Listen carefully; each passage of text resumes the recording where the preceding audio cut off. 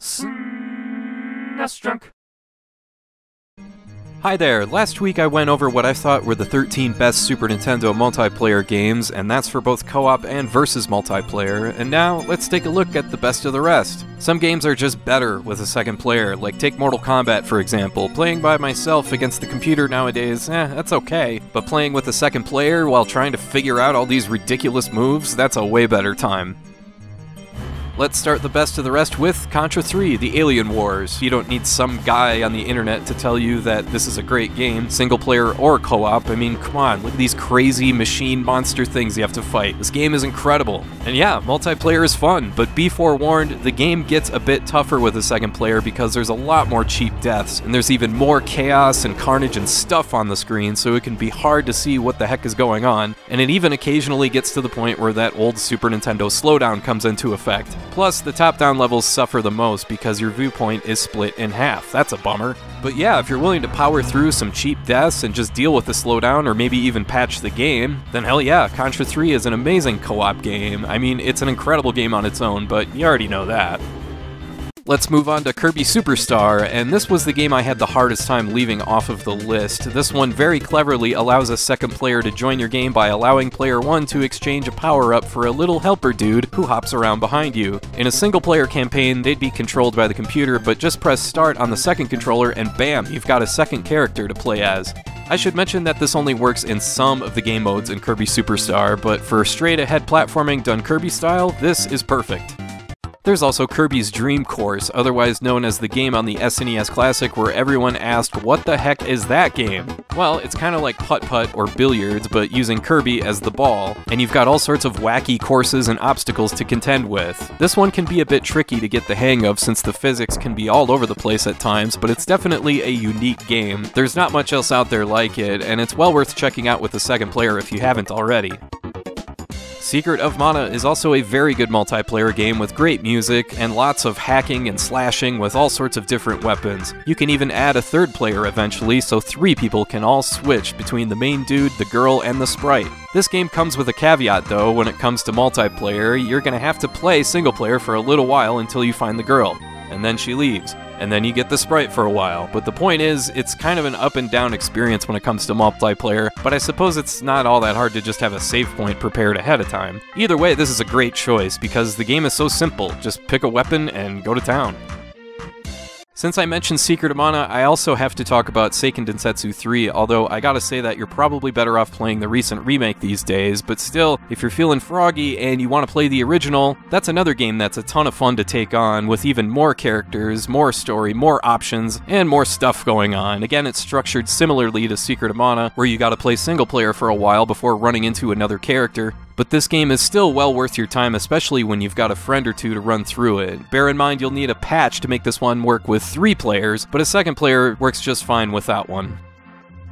Joe and Mac is a Super Nintendo game I don't hear talked about a whole lot. I played this one multiplayer for a video on Gaming Jay's channel years ago, and for a 2-player game, it holds up really well. The controls take a little bit of getting used to. This is a slower, more deliberate game. The jump reminds me of Arthur's jump in Super Ghouls and Ghosts, but it's not game-breaking or anything. What I like most about this game is that it's not all that difficult, and it has a ton of charm and personality, which makes it a great time with a second player.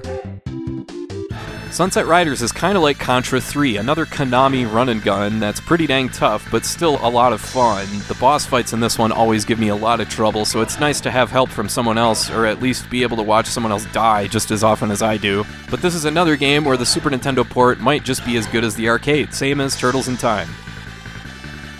Here's a few games that were only released in Japan but are still playable today any way you can. Longtime viewers of the channel know how much I love Great Battle 4 and Great Battle 5. They're action games made up of all sorts of characters ranging from Gundam, Ultraman, Kamen Rider, among many, many others. And these games were made by some of the folks that worked at Capcom back in the day, so these are well-made, polished games from start to finish. Great Battle 4 is mostly a side-scroller similar to Mega Man X, but Great Battle 5 combines that with some gallery shooter stages and a Wild West kind of a motif. They're both co-op and they're both excellent playthroughs.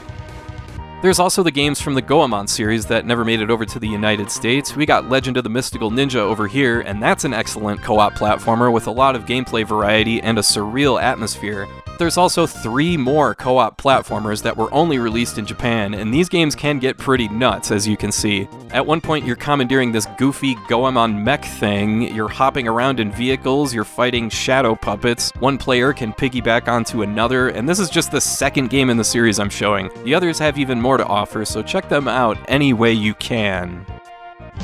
Wild Guns is worth mentioning, of course, but it's in a similar category as Seiken Densetsu 3 in that it's an awesome multiplayer game, but you're better off playing the recent remake from Natsume. I highly recommend checking that one out if you can, but if you want to stick to the old Super Nintendo, you really can't go wrong there. It's the best gallery shooter on the system. There's also Run Saber. This one is a little more under the radar, and it's kind of like the Super Nintendo's answer to Strider. It's a short playthrough with only 5 levels, but it's quality co-op action that's cut from the same cloth as Contra 3, with all sorts of craziness, like, you know, just casually going out for a stroll on the surface of this fighter jet as it races through the sky at 1,000 miles an hour.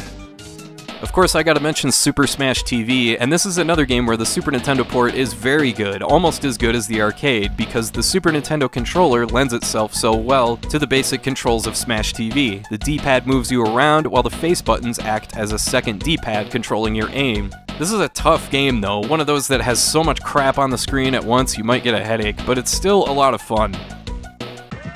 Another one off the beaten path is Soldiers of Fortune, and our friends overseas might know this one as the Chaos Engine. This is quietly one of the best multiplayer games on the Super Nintendo. It's another top-down shooter like Smash TV and like Zombies Ate My Neighbors, but in this one, there's 6 different soldiers you can play as, all with different weapons, plus 4 different skills you can level up as you go. This is a game you should seek out no matter what, whether it's single-player, multiplayer, or whatever. It's well worth your time.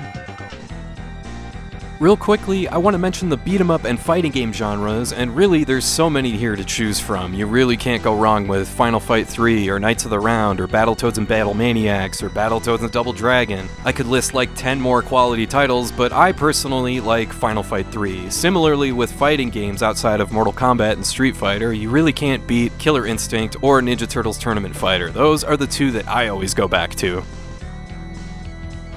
Gotta mention some shoot-em-ups, and there's 2 very good ones that play extremely well with 2 players, with minimal slowdown. The first is Aero Fighters, also known as one of the Super Nintendo cartridges that goes for a stupidly high price. So this is one you gotta play any way you can. I always really liked Aero Fighters because everything feels like it has some weight to it. Sometimes in space shooters everything feels too floaty, but flying a fighter jet like this and effortlessly crushing everything in your path feels a lot more satisfying, especially when there's 2 jets.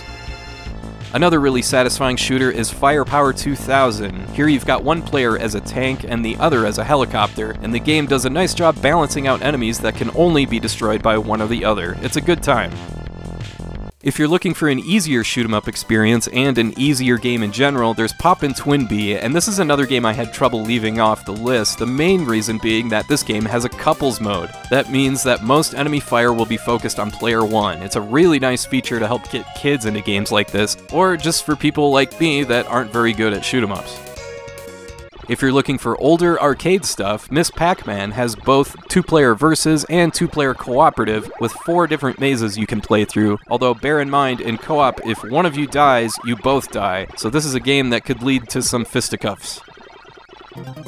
On to racing games, Top Gear is the obvious pick here. This is one of those games where I feel like I'm mentioning it every 4 or 5 videos or so, just because I can. I mean, come on, it was the very first video on the channel. So yeah, if you haven't played this one, make sure you do it. It's a great 2-player game that maintains a fantastic sense of speed throughout the entire playthrough.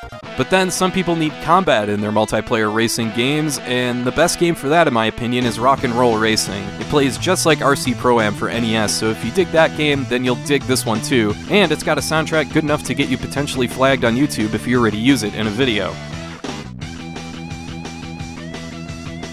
My go-to sports game on Super Nintendo for multiplayer has long been NBA Jam, or NBA Jam Tournament Edition, Hang Time, or anything from that franchise really, but a close second, believe it or not, is Looney Tunes B-Ball. Same as NBA Jam, this one is easy to pick up and play and get the hang of right away, and plus, this game is just plain funny. Who doesn't love seeing Elmer Fudd making it rain from 35 feet like he's Steph Curry? Or seeing another player get a pie thrown in their face, or having the ball get turned into a bomb? This game is a great time any way you slice it. It's one of my personal favorites on the Super Nintendo. If you're looking for an easy versus game off the beaten path, then there's Sanrio World Smash Ball. The game is really simple. There's 6 characters, 6 different settings, and you smack this disc thing back and forth. It's kind of like a vertical version of Windjammers, but with Hello Kitty characters. This game is fun though, and it's easy enough for anyone to get into. If you'd rather have just pure chaos, then you should play WWF Raw. Yeah, I know it's a wrestling game, but even if you're not into wrestling, you'd be missing out if you don't play this one. It's such a great time with other people because it's just unhinged. You're smashing people with chairs, tombstoning people left and right. There's a bucket you can hit people with. To this day, I still don't know why there's a bucket of all things in this game, and it makes me laugh every time I use it, especially the way you just hit people in the arm. I don't know, maybe I'm alone in that, but I find this game incredibly entertaining. A more polished wrestling game was made by Capcom called Saturday Night Slam Masters, and this is an arcade port, and it kind of plays like a beat-em-up more than a wrestling game. In fact, it's got Hagar from Final Fight as a playable character. This is another game that's compatible with up to 4 players, and Capcom gets all the typical wrestling stuff right. There's silly characters, big entrances, huge moves, and guys that look like they'd be batting 6th for the Marlins in Ken Griffey Jr. Presents Major League Baseball. And by that I mean they look roided up to the gills. Whew, alright, that's it. That's 27 more multiplayer games, but I'm sure I left your favorite off this list, so let me know what it is in the comments. But in the meantime, I want to thank you for watching, and I hope you have a great rest of your day.